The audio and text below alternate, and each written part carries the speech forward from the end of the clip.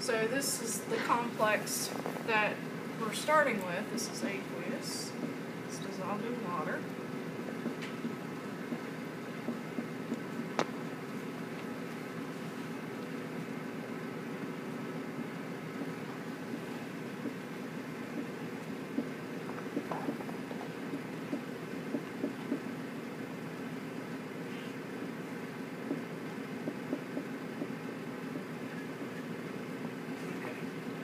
We're going to look at this equilibrium situation here.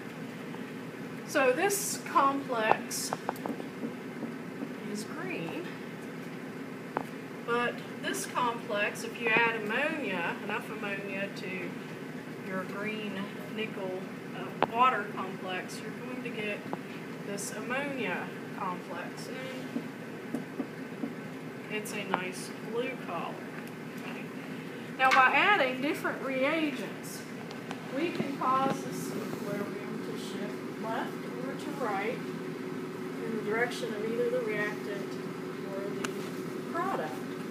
So if it's done correctly, if it works, we should be able to see color changes from green to blue, and of course even back again if we want. Now, what I'm going to do first is add some ammonia to this.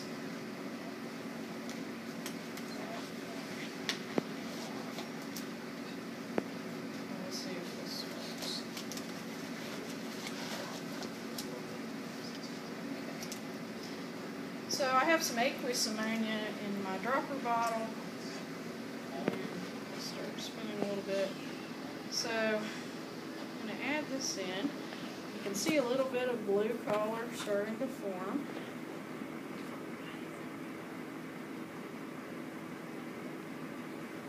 I think you see against the white background.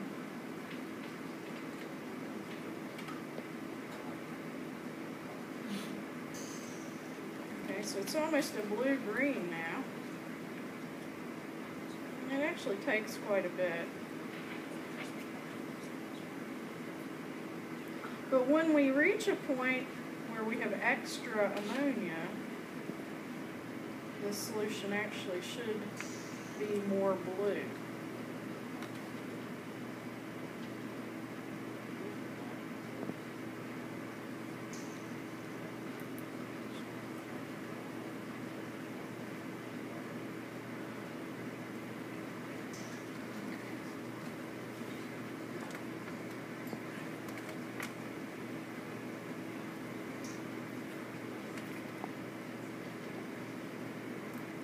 Alright, so did everyone see the color change? Now we could go further than this if we wanted, okay? So I'll just end up using my whole dropper bottle. Okay, so what we've done is to this equilibrium is that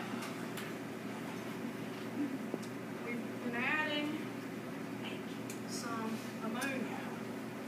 And Châtelier says that if the system's at equilibrium and we put a stress applied to the system, the equilibrium will shift to try to offset that stress. So which way was the reaction shifted? So did it shift to reactants or to the product side when I added ammonia? The product side. Okay? So the reaction shifts more towards the side of the product, the mixture gets more blue. Okay, now, can we go the other direction? Okay, well, let's see. Okay, I have in my other dropper some hydrochloric acid. Okay, I'm going to add that to this flask. What will the hydrochloric acid do you think? It'll donate protons. It is. And it's going to have the effect, it's going to remove some of the ammonia, okay? It's going to react with that.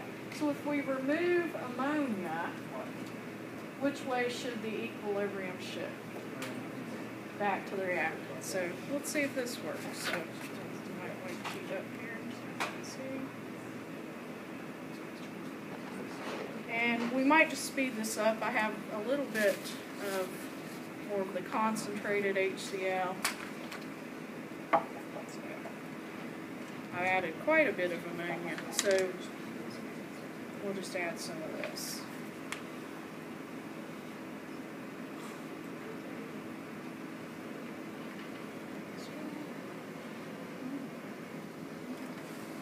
You can see it goes back to a pretty light green again. Okay.